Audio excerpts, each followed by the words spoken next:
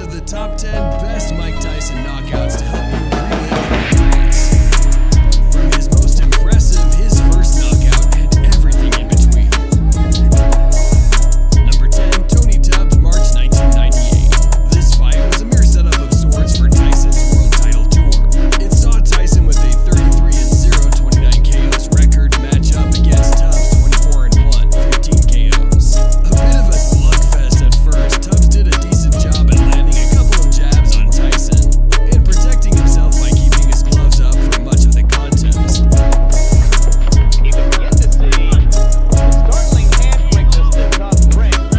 Unfortunately for Tubbs, by the second round, the stomach hits started to show their effect. Tubbs desperately sent combos at Tyson before he got caught lacking, opening up a chance for Mike to send a left hook his way.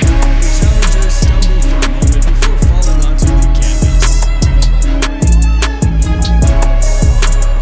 Number 9, Francois Botha, January 1999.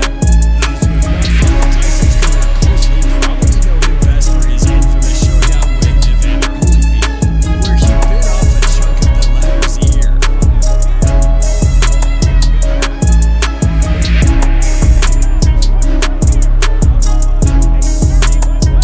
Fans surprisingly forgave Tyson for that. 2 years later, he was back in the ring against Francois Botha. The fight against Botha was an awesome showcase of why Tyson is considered the most exciting heavyweight in history. Every time Tyson stepped into the ring, it wasn't just a fight, it was an event. It was a show, a spectacle. Making his way out to the ring with his usual cold stare, all decked out in black. Tyson was intense and was all business while Botha stood in his corner and appeared unsure of himself. Although it took Tyson a little longer to get in stride, he finally caught Botha in the 5th round, finishing the South African with a destructive left straight to the chin.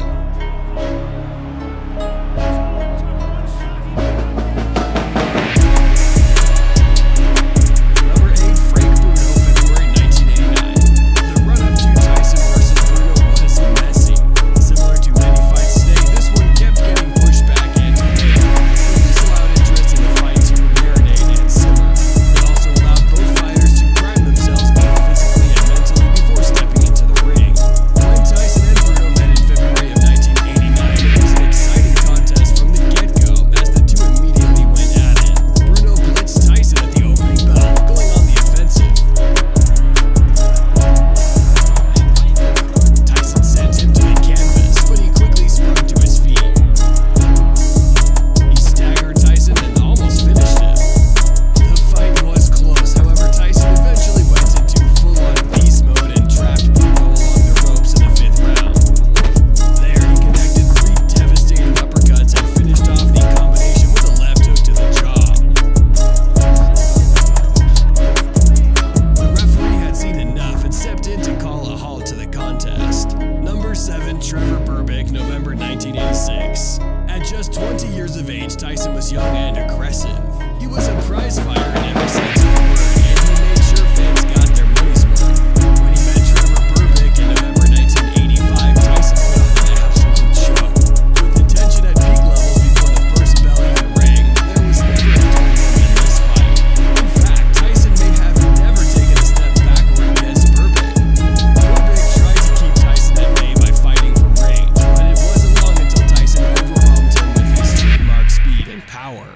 It took just 2 rounds for Tyson to knock Berbick out. He sent him to the canvas twice. The first time early in the 2nd round behind a monster right hook. A left hook later in the round sealed